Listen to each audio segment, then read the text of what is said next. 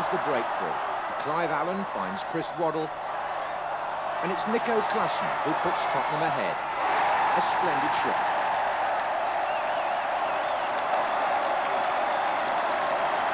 (1-0 to Spurs. Gary Stevens was wearing the number 10 shirt in the absence of Glenn Hoddle.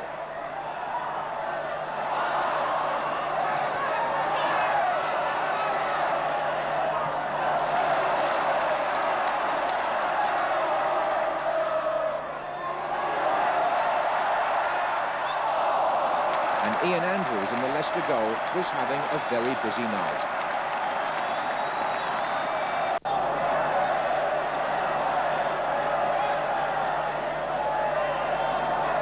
Good play again by Steve Hodge. Stevens touches the ball on to Waddle. Hodge's cross. A volley by Mabbott. Appeals for handball, waved away.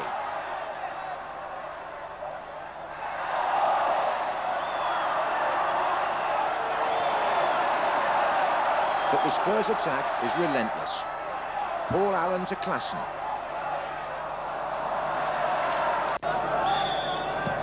And Paul Allen again. A diving header by Hodge.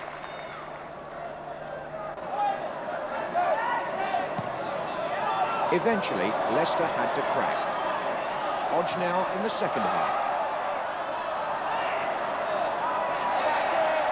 That was Stevens.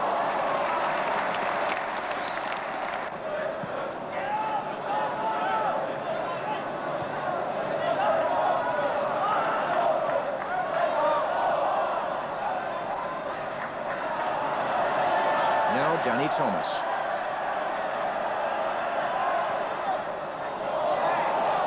In goes Paul Allen, and goalkeeper Andrews brings him down.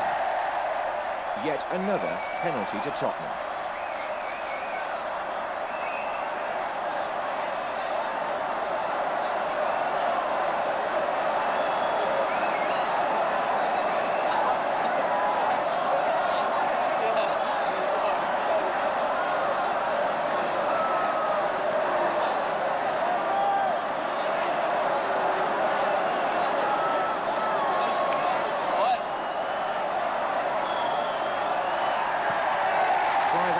As unerring from the spot as usual, increasing Spurs' lead to 2-0.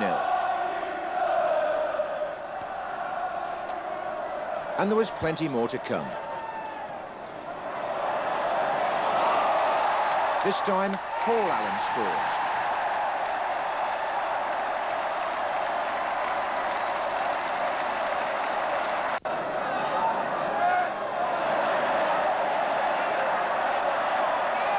Now he's involved in the build-up again.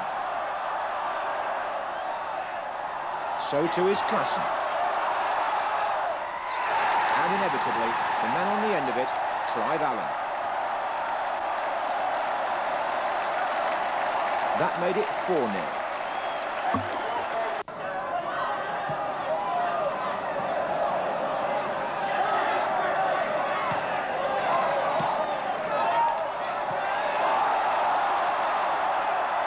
Chris Waddle away on the left for Tottenham.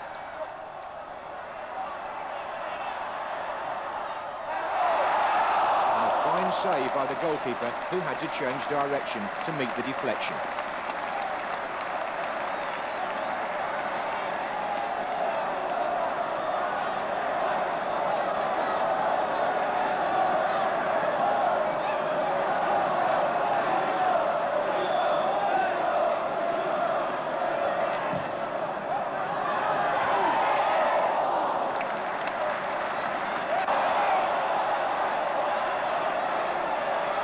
A rare Leicester attack.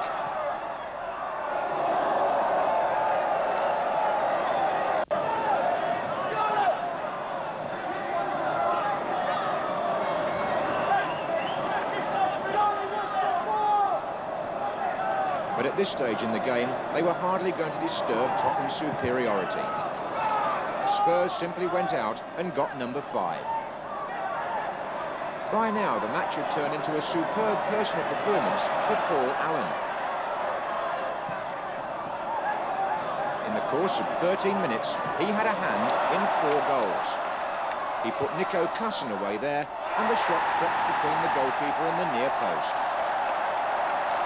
Spurs 5, Leicester City 0.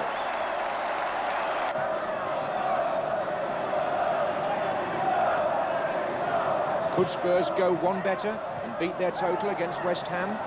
Certainly, Paul Allen was still very much involved.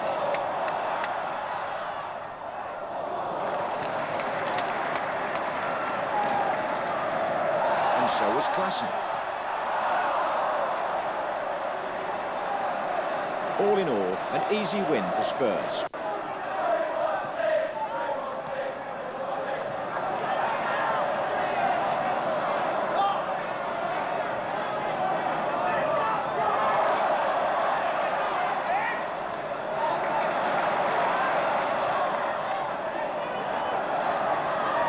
You could almost count the passes in this move, but Andrews denied Chris Waddle the luxury of goal number 6.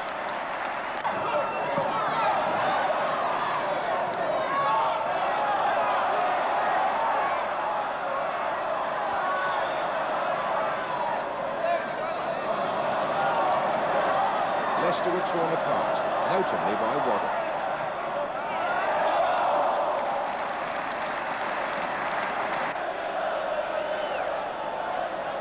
Back now to the Littlewoods Cup. Spurs had beaten Arsenal 1-0 at Highbury in the first leg of the semi-final, and 37,000 were here at White Hart Lane for the return. Arsenal, encouraged by their success here in the league 2 months earlier, went close early on. But after 16 minutes, a mistake by their goalkeeper John Lukic allowed Spurs to increase their aggregate lead. He fumbled Richard Goff's free kick and allowed Clive Allen to swoop for his 38th goal of the season. Surely now, Spurs were on their way to Wembley.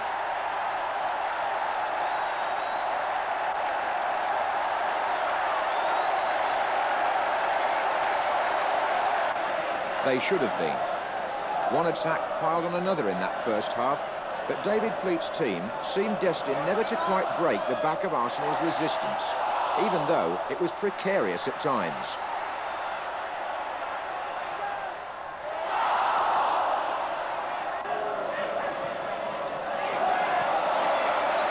The Gunners were under heavy artillery, but their defence wobbled without collapsing.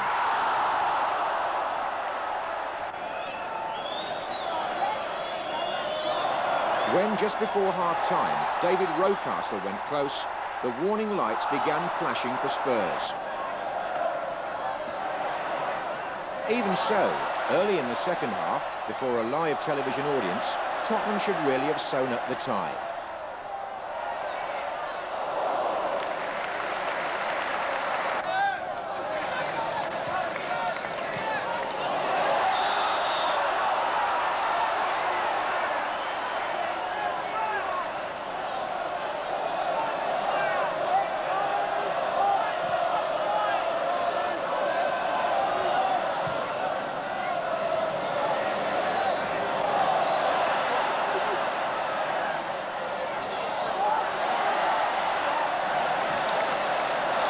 It seems churlish to blame Clive Allen, of all people, for missing a good chance.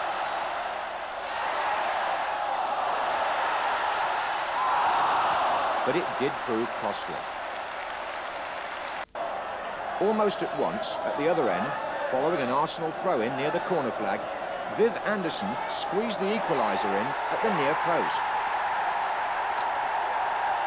1-1 on the day, but Arsenal are still 1 behind on aggregate. Not for long. Niall Quinn starts the move by playing the ball to Paul Davis. Out it goes to Rocastle, and look who's on the far post, Quinn again, to turn the ball in and level the aggregate at 2 goals each. Now it's extra time.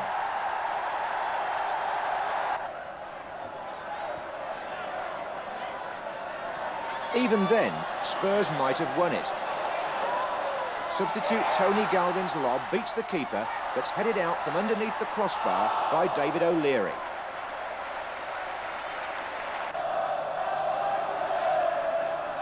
Spurs won the toss to stage the decisive third match at White Hart Lane just 3 days later. This time Arsenal, themselves tilting at 3 trophies, made the better start. And that man Quinn caused Spurs' hearts to miss a beat again.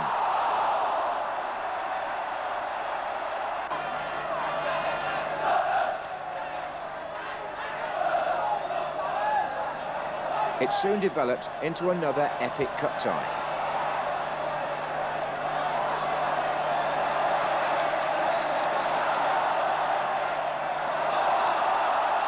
And Nico Klassen was mighty close for Spurs.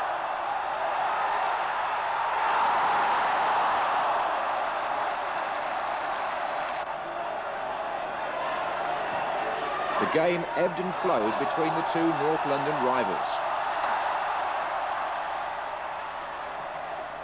Tottenham generally were having the better of things. And at the end of this move, Chris Waddle missed a chance which on reflection should have gone in.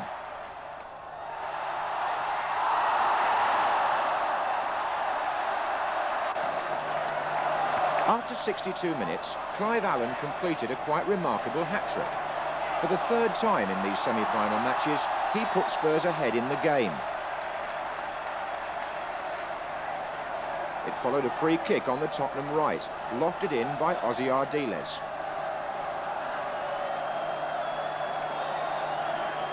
Richard Gough won the ball in the air, and Allen pounced to set a record of 12 goals in the Littlewoods Cup in one season. Spurs were still leading from that goal until 7 minutes from the end. Then the match took a completely unexpected late turn. Arsenal had made a substitution, taking off Charlie Nicholas and replacing him with Ian Allinson. And it was his work on the left-hand side that undid all that Tottenham had achieved earlier. First of all, Allinson surprised Clements at the near post.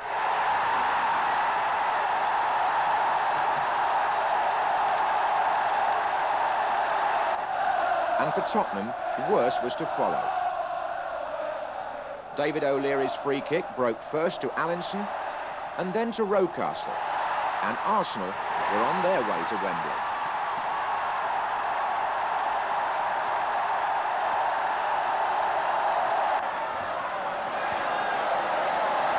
In the league, Liverpool came to White Hart Lane at the end of March, having won 10 and drawn 2 of their last 12 matches to take a commanding lead in the Championship.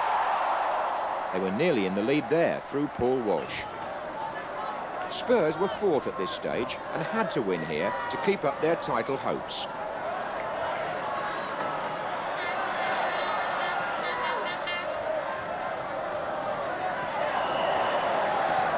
Again, before a live television audience, it was the artistry of Chris Waddle on Tottenham's right that was to prove decisive. One of his typical tantalising runs ended with him beating Bruce Grobbelaar with a bouncing shot.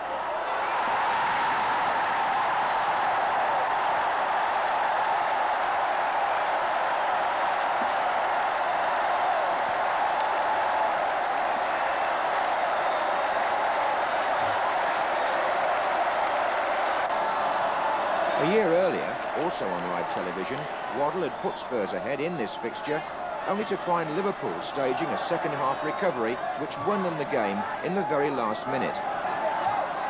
This year, it was going to be different, because Spurs had the better of things after the break.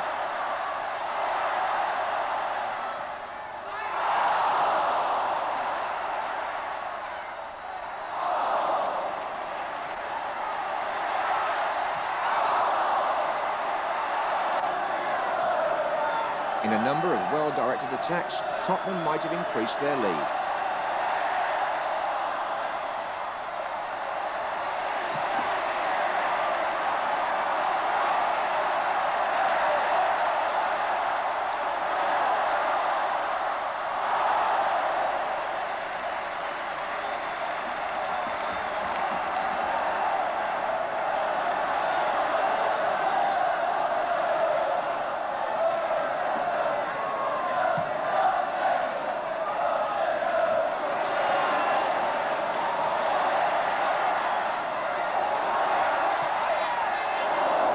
David Pleat was persevering with his five-man midfield, and it worked against the Liverpool side whose last defeat in the league had been 3 months earlier on Boxing Day. Indeed, Spurs' victory here was a turning point in the Championship in 1986-87, because Liverpool lost their next two matches against Wimbledon and Norwich. And they were eventually overtaken by neighbours Everton, who went on to win the title.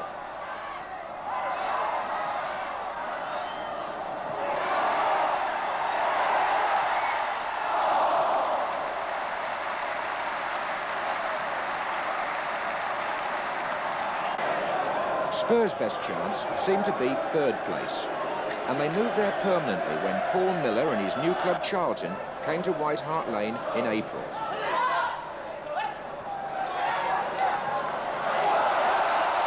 Nico Klassen made an early chance for Steve Hodge.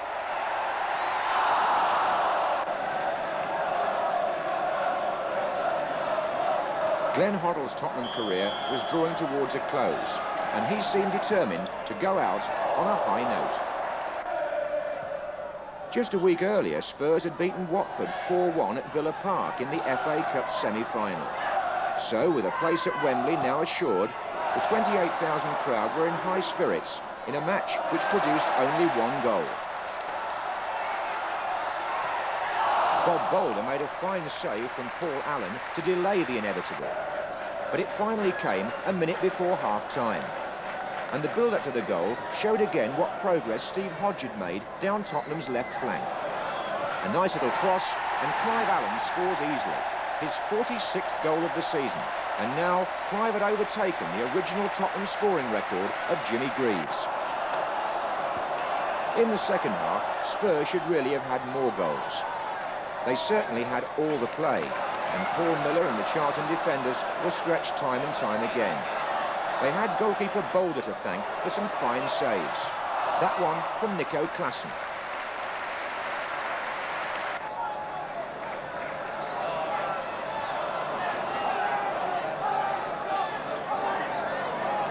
Paul Allen again working overtime in midfield. And at the end of the next Tottenham attack, it was Steve Hodge who tested the goalkeeper.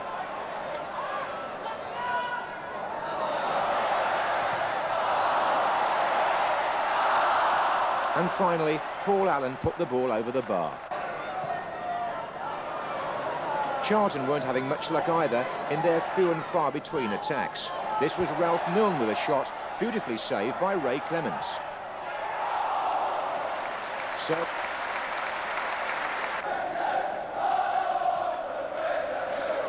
another team fighting relegation were Oxford United, who had sold their top scorer John Aldridge to Liverpool and were trying to avoid being involved in the playoffs between clubs from the bottom of the first division and the top of the second. Not that that concerned Tottenham.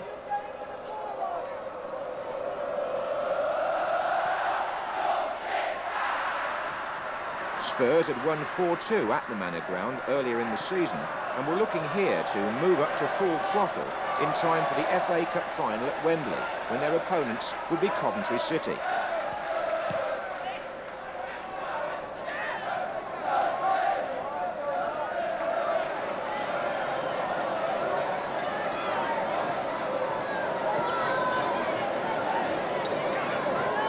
The match got off to a fairly slow start.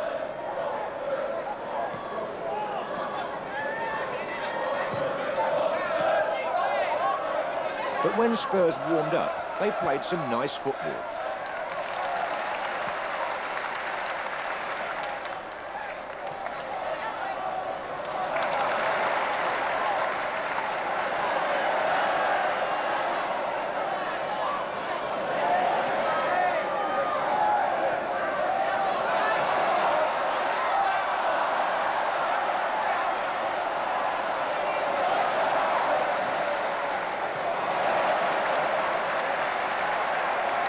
It took Tottenham 10 minutes to take the lead. And when the goal came, the man who found a way through was Steve Hodge, now showing his England quality on Spurs' left flank. His cross and a crisp header into the corner by Chris Waddle. Two of David Pleat's five-man midfield combining sweetly. 5 minutes later, more close understanding between the Allens. Clive paves the way, and Paul picks up a most deserved reward. 2-0 to Spurs, and Oxford's defence in trouble. But from this Oxford corner, a rare mistake by Ray Clements allowed Dean Saunders to force the ball home off Chris Hughton. 26 minutes gone, Spurs 2, Oxford 1. Glenn Hoddle was looking to go out in style. He clipped the bar in the first half, and in this, his penultimate home performance, he was keen to get among the scorers.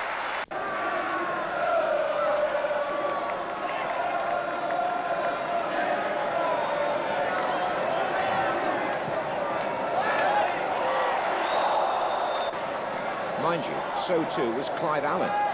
Now in the second half, his total for the season was 47, and he was striving to reach the half-century before he ran out of games.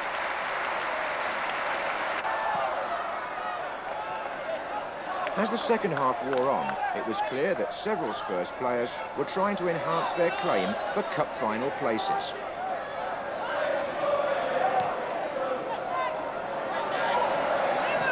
One of them was right-back Chris Hughton, who would soon come under challenge for the number 2 shirt from the fit-again Gary Stevens. Crosses like that were doing Hughton's case no harm at all. Chris Waddle, who won over so many Spurs fans during the season, continued to delight them.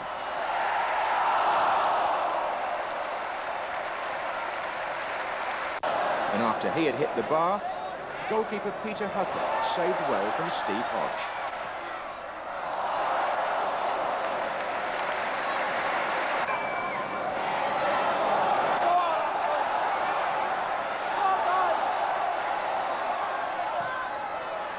Then in the last minute, as an Oxford attack broke down, it happened. Glenn Hoddle's last goal for Tottenham, and what a treat it was.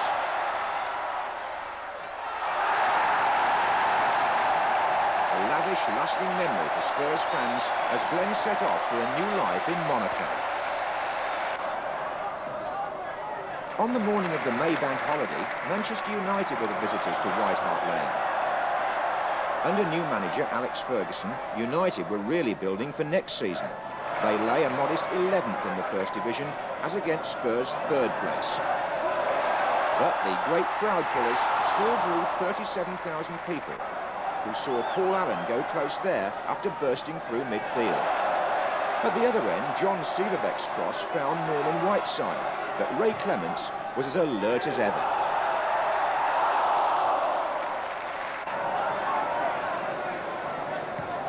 And a few minutes later, the experienced goalkeeper's reflexes were tested again by the same player.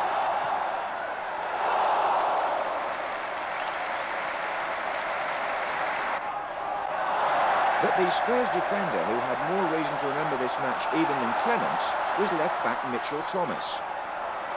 He had shown several times during the season already a happy knack of arriving in the opposing penalty area at the right time.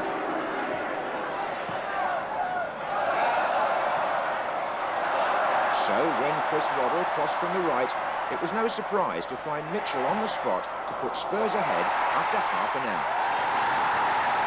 United vainly appealing for offside.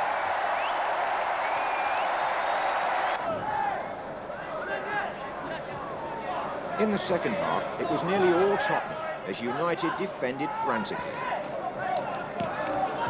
Ball pass by Paul McGrath, intercepted by Chris Waddle.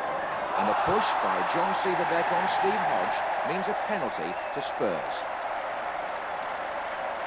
Afterwards, Alex Ferguson blamed his side for what he called a pathetic display. There were no such worries for David Pleat, nor indeed for Clive Allen, given the opportunity here from yet another penalty to take his total for the season to 48.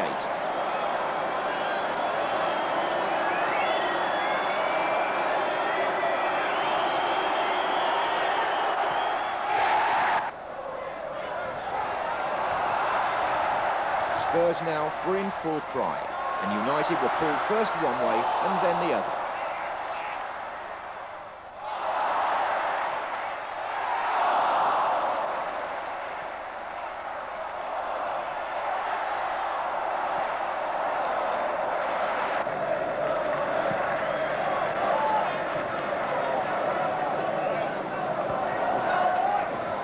Mitchell Thomas, at the top of your picture, took the opportunity to move forward to join the attack, which was built up on the other side by Chris Waddle. Paul Allen's cross. This time, Thomas hits the post.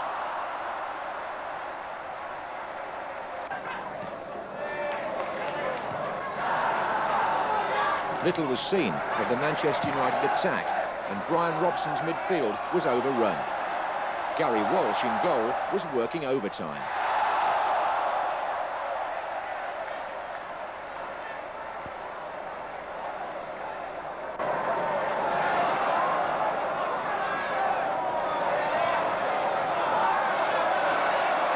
Spurs continued to move sweetly, but when the third goal came after 63 minutes, it was certainly one of the cheekiest seen at White Hart Lane during the season.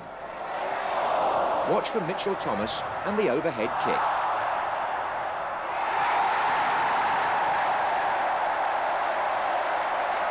(3-0 to Spurs.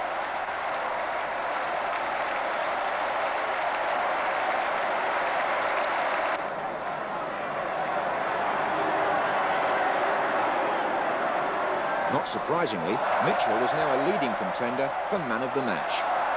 And he helped create the fourth goal after 74 minutes.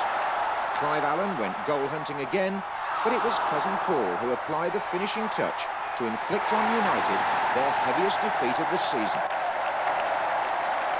Spurs 4, Manchester United 0. And it seemed then as though Tottenham were in good heart for the FA Cup final against Coventry.